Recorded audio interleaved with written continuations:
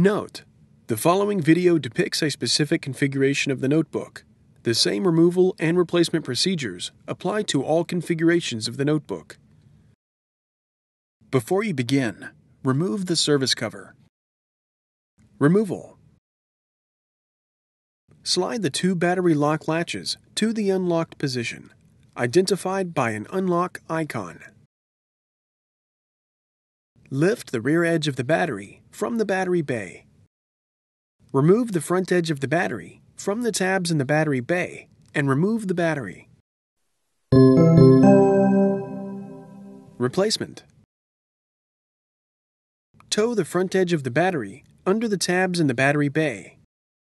Lower the rear edge of the battery into the battery bay and press the battery into its connector on the system board. Slide the two battery lock latches to the locked position, identified by a lock icon.